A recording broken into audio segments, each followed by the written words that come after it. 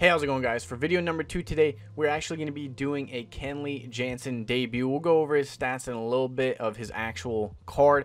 But so far, he has a 1.69 ERA for me, a whip of 1.0, and honestly, it should be so much better, but he has given up quite a few very late hits. That is maybe one downside to this card. It seems like he has a kind of a fluke mechanic, but even then, still a 1.69 ERA from a reliever for me is really good. Now, in my opinion, I think this card will be an end game reliever. He has a 96 mile per hour cutter, a 95 mile per hour sinker, a 96 mile per hour four seam with 87 changeup, an 83 slider. I basically use that slider more often than the changeup because people will see it, think it's a cutter, try and react quickly, and it just does a better job than the changeup more often than not. And it's not to say you never use the changeup, because you do want to keep it in your arsenal. So we're going to try and go as many innings with Kenley Jansen as we possibly can. After maybe the 3rd or 4th inning, we're going to go to him, and if he can run 3 or 4 innings, perfect. Looking at his stats, he has 121 hits per 9, 125 Ks per 9. So the PCI that people will see when they're batting against him, it's going to be the best you basically can get. If he had 4 more hits per 9, it would be maxed out overall. But with 91 balls per 9, 92 control, I'll be honest, I control him really well. He's a lot of fun to use. Home runs per 9 of 85. So if somebody does make good contact, it doesn't necessarily mean the ball is going to stay in the yard. He will still give up a home run. I don't think he has for me yet, but looking at that stat definitely shows that it will be possible. All his pitches have crazy movement. The slider, the sinker, the cutter is the dirtiest cutter I have seen in I think the 3 years I've played MLB The Show. It has crazy movement, comes in crazy fast. You'll get to see it in this video. Just for the lineup today, it'll be the same as yesterday's. We still will be using Blackman in left, Willie Mays in center, Tony Gwynn in right, Joey Gallo at 3rd base, Ron Jeremy at short, Alomar, Frank, and then Pudge still behind the dish. I hope we end up getting a better catcher in the future. When patch 112 was around, Pudge was hitting really well, and he really was usable and was fun to actually use.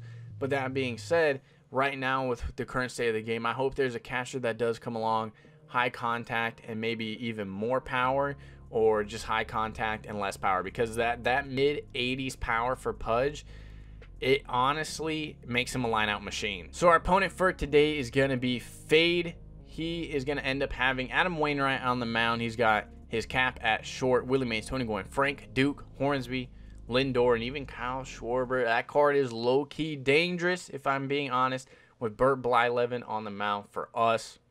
Should be a good game. If we end up with an early lead, that means we'll go to our bullpen even quicker. But if it is a close game, we may hold off to bring out Kenley until like the 5th. Or if there's really truly an important at bat for our pitcher, you know, say it's in the 3rd, we'll go to him then as well. But for right now, like I said, I don't know the exact plan. We're just going to kind of roll with it. 2-2 the count. We're going to try and bring this fastball inside. It's either going to work really well for us or be dangerous. Looks like it worked well for us because his timing was there, but he was underneath it. It's out number 1. What would make this card absolutely amazing if he had a slider? This card would be filthy. We end up getting a routine ground ball over to Alomar, out number 2. 2-2. We haven't really flashed the changeup a whole lot, and that is not where you want it, and it ends up being a Tony Gwynn to Tony Gwynn lineout. Like I said earlier, it is Waino on the mound. Our success against Waino has been good, but for whatever reason, right there, super late on that changeup inside, we end up... Wow, that was a pitch to hit if I've ever had one. Damn, good pitch. All right, well, not a good first inning by any stretch of that imagination. Some good pitches by my opponent, some chokes by me. We need to try and keep them silent yet again this inning. 0-2, we're going to try and throw this 2-seam off the plate. That's going to find a whole lot of it, but it still was the right pitch at the right time. Fly ball to Tony Gwynn. First pitch to Dookie Poopy. Throw a fastball upstairs. Blow up by him. We're going to follow up that fastball in the 0-1 count with a changeup. That should be a great pitch. That was a good pitch, and realistically, he went with it really, really well, but it was out of the zone. That's out number 2. And we're going to go right back. Oh, no. Ended up, yeah, I'm not surprised that ends up being a base hit. Charlie Blackman, just pick up the ball. Don't give me any of this common defense BS. 1-2 should be a good changeup. Yes, sir. We got ourselves out of the inning. Let's make sure we have ourselves a better inning up at the dish. Not be caught looking at strike 3. Frank And please tell me that's getting over his head. All right, it's off the wall. And because he misplayed it off the wall, we end up getting a double. If he played it correctly off the wall, there was no way in hell that was only going to be a single. 3-0, I'm green lighting it. I'm getting something to hit here. Just kidding. Ends up being ball 4. Willie ends up hitting into a double play on a super well hit ball. Ron, I honestly would love to see the PCI feedback on that one. Thought I was on it, but maybe we slid it over a little too far to the left. Had a good chance that inning and ended up choking it away. Almost a case in point scenario, but thankfully we induce a line out for out number 1. Full count. Hopefully we don't walk him. Should be a good pitch right there. Yes, sir. Change up on the corner for out number 2. He will be somebody who chases fastballs out of the zone. So on certain 2-strike counts, I will be looking to execute that. Alomar with the range doesn't allow that blue pit to fall. Pudge goes to the opposite field, but I do not think he hit it hard enough. Ends up being a fly ball right on the warning track. Good okay, but perfectly squared up. Tony ends up smoking it as well. But just like Pudge, hits it right on the warning track on a line. 2 on the count. We're going to go with the fastball up and pretty much right over the heart of the plate. Missed our spot. End up executing it correctly. It's either a rollover or a weak fly out to left. But you leave it over the middle of the plate to Willie Mays. That's going to happen. We find ourselves down in the hole 1-0. Not a big deal. You're going to need to score 1 anyways to win. Hopefully, Blackman, you got some range, buddy, because thank God, that's the one downside to using him. If it's going to be a close game, this is the last man you want to see in your outfield. Hard curveball inside. Hit a spot, get the job done. Do just that. Find ourselves another strikeout. We haven't thrown a changeup inside this whole game, and we end up missing our spot, but it was out of the zone, so it's a ground ball over to Alomar. Get ourselves out of the inning. We did give up a solo shot to Willie Mays. Let's turn our luck around, get some men on, or hit some solo shots. And that is not going to get the job done, unfortunately. Chase the bad pitch. Gallo goes the other way. I'm telling you, he absolutely destroys the ball to left field. I noticed my opponent didn't have the shift on like my other opponent did the other day. But Jesus, what a hit by Joey Gallo. Frank ends up lining out on the very next pitch. All right, we end up getting ball 4 with Chuck. Brings up Willie Mays. Last time he hit into a ground ball double play on a well-hit ball. Hopefully this time he straightens it out a little bit. Willie, please tell me you got all of that one. Yes, sir. He ends up making up for that ground ball double play. His last at-bat, we are now up 3-1. Ron, please get down. 0-2, we're going to throw that everyday curveball. Ends up freezing him again. He reads the 12-6 really well, but I don't know. It's like he's reading that regular curveball as if it's a fastball every time. The regular everyday curveball, we struck him out twice by freezing him 3 times with that same pitch. Now, like I said before, he will chase this pitch 2-2. We're going to try and execute it. End up getting him to chase. Strikeout number, I don't honestly remember, but it is a strikeout. Pooch gets it up the middle, but we end up getting robbed. So that's going to be out number 1. So our pitcher, Burt, is up. We're going to go ahead and take him out already. Like I said, this is a Kenley Jansen debut. We're going to try and let him run 3, maybe. If he can run 4-5, we'll see. But at bare minimum, he's running 2+. Tony goes the other way, but I could already tell that caught too much air. So that is a 1-2-3 inning. Kenley Jansen's going to be coming out of the bullpen. Hopefully he does really well for us. But he ends up backing away. We're going to throw that slide piece. It looks like taking off the shift was not the brightest idea. Ends up biting us. But we also did miss our pitch. If we did get inside, who knows?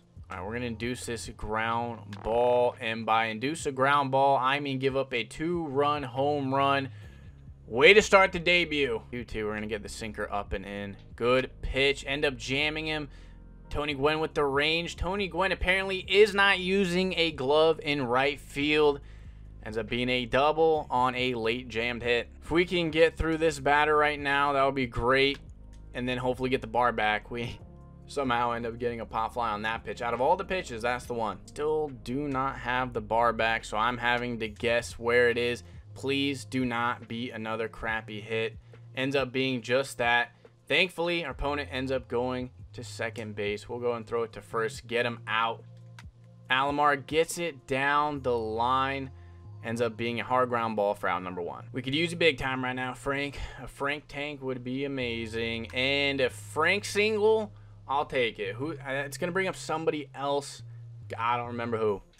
Chuck, make it nasty, lines out. Let's see if we can have ourselves a better inning with Kenley right here. That is a much better start to the inning. That's out number 1. 1-0, we're going to go ahead and throw that slider. That's going to be a good pitch. End up catching a lot of the plate. We've already gone 25 pitches with Kenley. Looks like this may only be a 2-inning debut. We'll see if he gets some quick outs right here or what happens, but like I said, we'll have to see. We're gonna go, oh, we missed our spot, but good break, good speed, gets himself a strikeout. All right, so he's gonna bring up Ichiro. Thankfully, that's not like a super dangerous hitter. Frank Thomas makes the play and beats him to first base. I don't get it. He is a great card defensively. I'll take it. Willie, we swung at a bad pitch. We were all over it, but it was a pitch out of the zone. Ron ends up getting a base hit, so that's a man on first, 1 down. Probably going to need 2 more hits or a pass ball and then a hit to get him in. Pudge ends up, we swing at another terrible pitch and get ourselves in double play. We've had a combination of bad luck and also very, very stupid at-bats as well. All right, we're going to see if we could get ourselves another inning out of Kenley.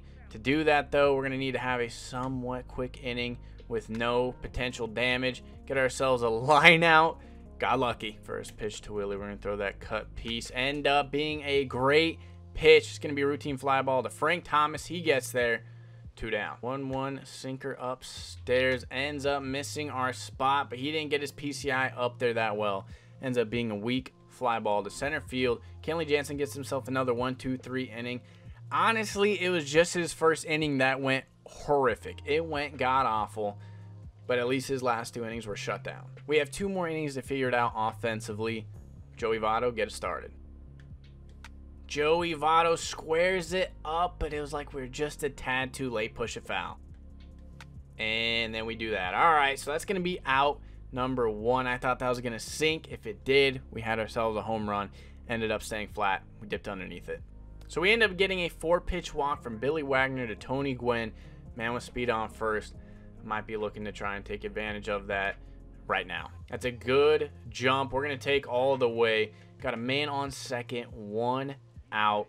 Base hit scores him. Man, we are chasing some bad pitches. Joey Gallo ends up a tad underneath that changeup. Bringing out the Goose. Honestly, I don't think Goose is that good anymore, simply because not only does he not have the greatest speed differential, but people have seen him so much now, they understand what to look for from him, and that's the one downside. He kind of came out early, and you know what to look for with him. You know, if you miss a slurve, he's only got really 2 timing windows, if I'm being honest. So here is Duke. Throw that change. Ends up being a good pitch. Get ourselves another routine fly ball over to the left. 1 out away from coming up in the bottom of the 9th. All right, you love to chase this pitch. 2-2. We're going to throw that fastball upstairs. Yes, sir. Should have been using that pitch a little bit more, especially with Kenley. But we're going to the bottom of the 9th. Down 1 run. Can we pull through? Frank gets us started off with a double in the gap. Let's go. That's exactly what we needed. I might even put if we have somebody with speed on my bench, we'll put him in. We don't really have anybody with speed. We have Ryan Braun, who has 74 speed, which is solid, but I actually may want to use him right now, but I'm going to refrain from doing it because I'm going to trust Chuck Nasty. Chuck, make it nasty, ends up screaming it for a line out and doesn't advance the runner. Perfectly squared up to 96 off the bat. You couldn't ask to square that up any better. Rio to Willie. He's a little nervous. He knows we are all over Billy. He's feeling the pressure. Billy ends up getting cranked by Willie. We end up walking off with a 2-run shot from Willie Mays. Thank God that line out from Charlie Blackmon did not come back to haunt us. And you know who ends up getting the win? Not Kenley Jansen, but he doesn't get the loss either. So Willie Mays is the player of the game. He accounted for every single run that scored. He was 2 for 4, 2 home runs, 5 RBIs. We only scored 5 runs. Frank Thomas was 3 for 4, 2 doubles. Joey Gallo 1 for 4, a double. And somehow Tony Gwynn 0 for 3 with a walk. That's a notable player. At the end of the day, I think Kenley Jansen is an endgame closer. It just so happened to be while I was recording, I made some stupid mistakes, left some pitches over the plate, and even gave up a home run, which honestly, let's be real, was just a good hit from our opponent. It was on a good pitch. He gave up 3 runs and then held him silent for the next 2 innings. Gave up a couple late and early hits. But again, he's an endgame reliever. I think he's really good. Highly recommend picking him up. I don't know what other relievers will really come out later in this year, but Kenley Jansen's always going to be in my bullpen. Thank you for watching today's video. If you enjoyed today's content, please leave a thumbs up and subscribe to the channel. Thank you very much. Y'all have a good day.